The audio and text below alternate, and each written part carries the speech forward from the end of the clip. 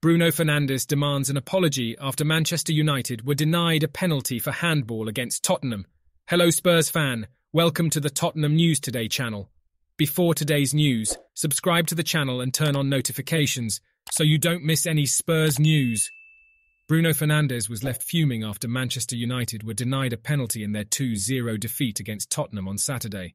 United were the better team in the first half, but struggled after the break as Ange Postecoglou's Spurs produced a dominant display to earn their first 3 points under their new manager. The United captain, who missed a glorious chance to open the scoring early on, was furious after feeling aggrieved at his team seeing their penalty claims waved away when the match was level at 0-0. Argentinian winger Alejandro Garnacho burst forward, cutting in from the left and sending a shot goal-bound before it struck the outstretched arm of defender Cristian Romero. The incident was reviewed on VR, but no action was taken as referee Michael Oliver awarded a corner and play continued. The Portuguese playmaker wants an apology to be made to United for the decision against his team at the Tottenham Hotspur Stadium and issued a defiant call for action on Sky Sports after the match.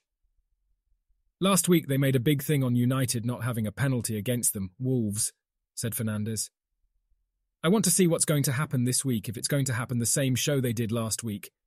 I want to see if John Moss also comes to apologise to our dressing room like they said he did to the manager of Wolves, he added. United's penalty claims were valid after the ball clearly struck the arm of Romero while he was inside the box. Tottenham's Argentinian centre-back had his positioned away from his body at the time and was leaning back with both hands raised in the air. Spurs would then go on to win the game as Pape Sarr and Alessandro Martinez's own goal clinched victory for the hosts. Tottenham News Today opinion. I don't think the penalty would change the final result of the match. In the second half, the Spurs largely dominated the Red Devils with a wonderful performance by Guglielmo Vicario, Bissouma, Sonny and Pape Sarr.